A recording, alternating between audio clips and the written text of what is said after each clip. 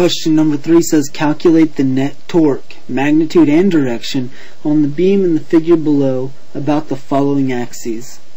So what we have here is in A it says an axis through O perpendicular to the page, and B says an axis through C perpendicular to the page. So the first one says if we had an axis right here, and it's labeled O, if we had an axis right there, what would be the net torque? And so because this force is acting on the axes, and it has basically a radius and R value of 0, it's going to have 0 net torque from that. So the distance from the origin is the distance from the axis is 0. So the whole thing turns to 0 when it's multiplied. So we can disregard the 30 for the first step. And then so we're looking at the 25 and the 10 Newton forces, and we say that the 25 Newton force is going in the counterclockwise direction, and its force is equal to, so the magnitude, we're wanting to know at what magnitude this is right here. And so you can get that actually two ways. So we could calculate that this is actually 60 degrees right here, and so we could do 25 sine 60, or we could figure out that this triangle works as well, so that this right here is 25 cosine 30. And I think if you plug those into your calculator, you'll find out that you get the exact same answer for both of those. So we also have to realize that this is 4 meters, and this is acting at the halfway point of those 4 meters, so it's got an R value of 2 meters. So we do 25 sine 60 times 2 meters, and that gives us a net force we'll call our net torque, we'll call it T1, equals 43.3, and that's in the counterclockwise direction. So that's Newton meters, and it's in the counterclockwise direction.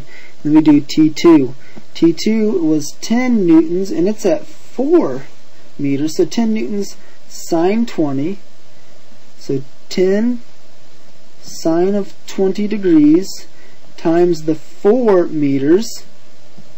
This gives us a torque of 13.68 Newton meters in the clockwise, we'll call it clockwise, CW, clockwise direction. So you have to sum these guys up. So the clockwise we'll call negative, the counterclockwise we'll call positive, and so the net force is 4.3, or the net torque, I keep saying force, the net torque is the sum of each individual torque. So 4.33 plus negative, so plus negative 13.68 equals, and so actually this decimal goes right here, by the way, so 43.3 minus 13.68 equals 29.62 Newton meters, and that's going to be traveling in the, so it's a positive number, it's going to be traveling in the counterclockwise direction, the counterclockwise.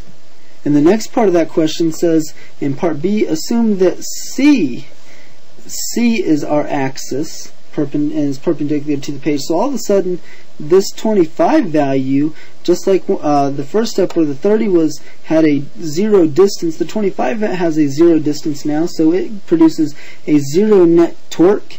And so we just have to calculate the 30 and now because the distance has changed, we can no longer use 13.68 as our torque here because the radius, the arm has changed, and so we got to redo all this. So it's for the 10 it will be now 2, so half of 4, 2 times 10 sine 20, and so we'll call this T2 still, equals 2 times 10 sine 20, where 2 is our meters, and this is the 10 is our newtons, and that is so T2 equals 6.84, which you'll find is exactly half of the 13.68 that we came up with for the first one.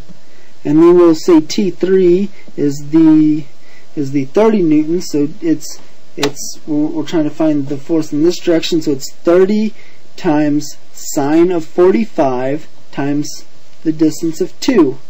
So 30 sine 45 degrees times 2.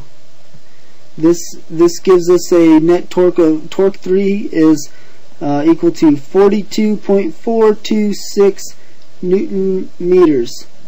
And so then you have to realize that T1 again was in the negative direction, so we can add these together. 42.426 plus the negative 6.84 equals roughly 35.58 Newton meters, and it's a positive number, so it's going in the counterclockwise direction.